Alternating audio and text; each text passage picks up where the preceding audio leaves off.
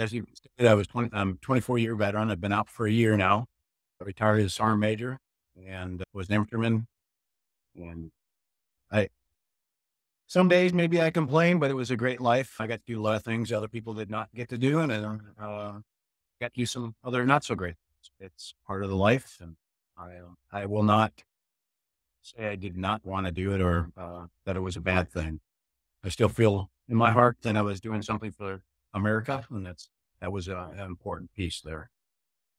Then as I was transitioning out, we started Harley's Treats, mainly because of the expense and ingredients and stuff that are out there in foods and treats. It was not up to my standards anyway. And I'm finding out that it's not up to a lot of people's standards. And while we started that, I was doing my transition out and found out that the VA is there, but like any other government agency, they lack funds or whatever in order to be able to get to people in a timely manner. And with that, it ended up being almost every one of our treats ends up, or in the dog food will too. A certain part of that will be a donation to one of the many nonprofit organizations that benefit veterans.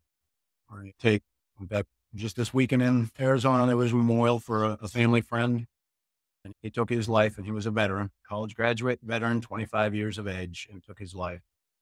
So veteran suicide is a huge thing on our plate. We try to do all we can to help agencies combat that. So giving back to veterans it probably was not our original goal. It has quickly become a huge goal for Harley's Treats USA. We're not out there to be millionaires. We are out there to give people an option for a healthy, nutritional treat as well as dog food and giving back to the veteran community.